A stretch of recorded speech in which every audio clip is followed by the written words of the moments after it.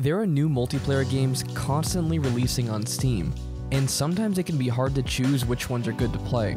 A good co-op game can provide many hours of enjoyment with a friend or two, and I think the time spent with others is way more fun than just playing a single-player game by yourself. Most of these games do have single-player options, so you can still play them if all your friends are offline. One thing I need to mention is that these games are online co-op, not local or couch co-op. We already do have a video on those types of games, so if you're interested in those, then check out the link in the description. I'm Jay from Keyboard Gaming, and these are the best free Steam games to play with friends.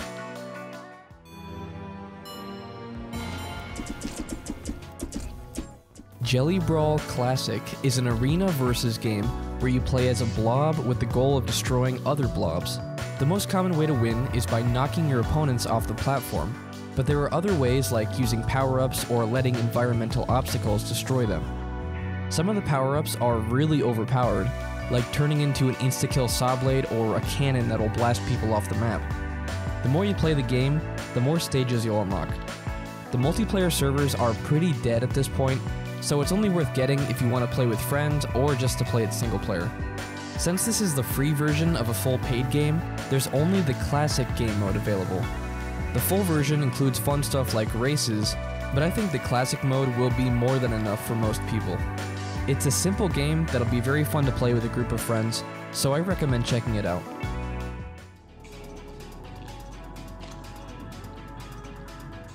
Symbiotic Dungeon is a top-down shooter that you can play with up to 4 people. 3 people are what they call runners, and there is a person that they call a sentinel who is against the 3 runners.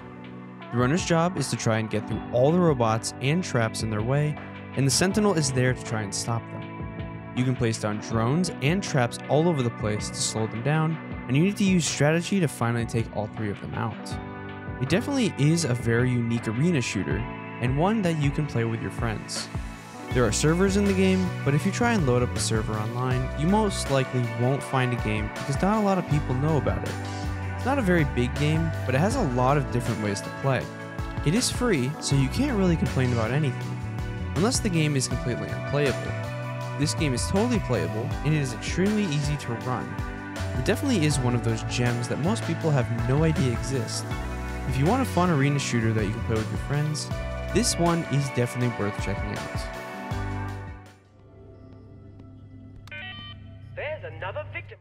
Get Stuffed is an incredible game that goes widely overlooked, and honestly, I had no idea existed until doing research for this video. If you can imagine a game that combines Dead by Daylight and Among Us, well, then you don't need to imagine anymore, because Get Stuffed is that game. This game is definitely one of those gaming highlight types. You not only have a killer going after you and trying to stuff you, but one of your friends could also be against you as well. Meaning there are 3 roles in the game, and you don't really get that too often. The game does have some glitches here and there, but honestly, I'm so surprised that this game isn't a massive hit yet. It has so much potential, and honestly, it has one of those Among Us type match reactions that I could see this becoming a big title. Obviously, this game is not only great to play alone, but it almost seems to be made to play with your friends. I really recommend giving the game a try.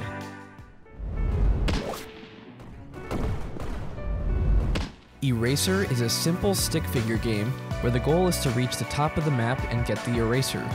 I'm not really sure why the stick figures want the eraser so badly, but it's just a really weird concept and I'm not really going to question it. If you've ever played those rage games like Getting Over It with Bennett Foddy, then you already know what type of game this is. It's a rage game that can be played with friends who can either help you or hinder you. If a mistake is made or a friend pushes you off the platform, you'll fall quite a ways down, sometimes all the way to the bottom.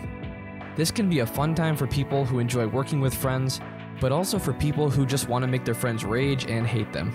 As you get higher in the world, the obstacles become more difficult and riskier, forcing you to jump over insane heights or use quick reflexes to dodge and parry enemies.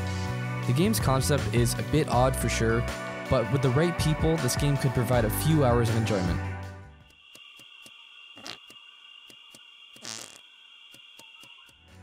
Goose Goose Duck is literally an Among Us clone. You've probably seen it on Steam before and thought how dumb it is, but it's actually pretty fun. It has one thing that Vanilla Among Us doesn't have, and that is proximity chat.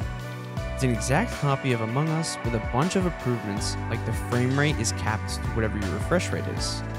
It looks like a dumb game, but it's actually pretty fun if you can get past the fact that you're all geese. There's even a crafting system, so you can craft cosmetics within each map. You can collect pieces and then build yourself an arsenal of customization options, which is pretty unique. There are also a ton of roles you can choose from, and when you make a lobby, you can make the game as simple or as complicated as you want. If you enjoy Among Us, then you will enjoy this game. Maybe even like it better because of all the extra content it gives you. And you can even set up private lobbies with your friends.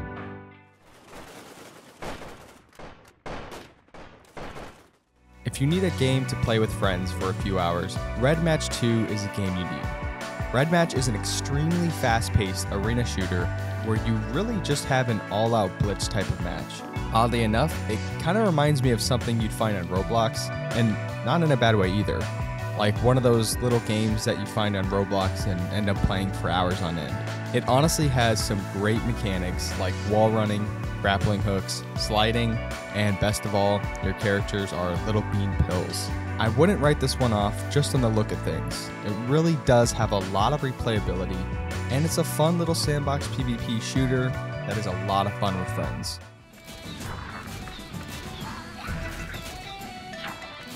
Sherwood Extreme is a third-person shooter where you use a crossbow and crazy parkour moves to defeat enemies and speedrun levels.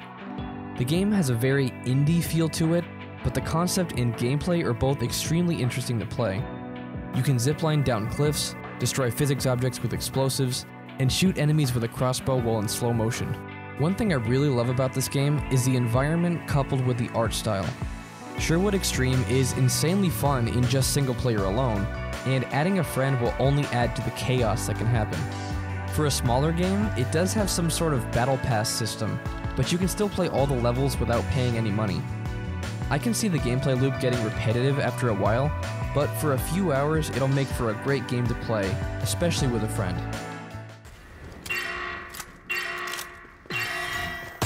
Ammo, give it. Dirty Bomb is one of those classic games that you played years ago. If you have never heard of it, it's pretty much a TF2 clone, but it is more realistic. You get to choose from a bunch of operators, and each of them has their own loadout. The gunplay is actually very satisfying, especially if you are using the revolvers, and the maps are very well designed. There are 2 game modes, and the best one is called Objective. You need to repair a vehicle, and then defend it while it makes its way to the enemy objective. You then use it to destroy a way into the enemy base, and then you are going to want to plant C4 onto their objective. Once it explodes, you win. The whole time, the enemy team is trying to stop you from doing all of that, so it's your job to multitask to complete your objective. This is a relatively old game, but the graphics are actually pretty good. If you enjoy first-person shooters with great gunplay, then maybe you should check out Dirty Bomb and see if you like it. 11 designated. 3 has entered the facility. SCP Secret Laboratory is a game that has so much nostalgia for me. A few years ago, the Cubo crew would play it all the time with our subscribers late into the night, and it has some of my favorite memories from gaming. We still play it to this day, and they have updated the game so much, it really has come a long way. I currently have over 70 hours in the game, and it's extremely rare to find a free multiplayer game that offers you that much replayability without feeling stale at all. If you don't know what SCP Secret Laboratory is, the lore centers around the SCP Foundation and their containment of strange and supernatural creatures and/or objects. It's a really cool concept, and I suggest you search for SCP on YouTube and just watch some of the lore videos out there. The entire lore is built from the community, and the game has one of the funniest and weirdest communities I've ever experienced. You could also watch a quick tutorial video that's on our channel for how to play Secret Laboratory in 5 minutes or less. It may be a little out of date because of the recent updates, but it can get you caught up pretty quickly on how to play, and you can see how much the game has improved since then. SCP Secret Laboratory is seriously one of my favorite games of all time, and not only is it great to play in general, it's even better to play with friends. Alright, well that's going to be it for this video. We hope you were able to find some games to play with your friends. Feel free to leave a comment down below of some free games that you know of that are great to play with friends. Thanks for watching, and we'll see you in the next video.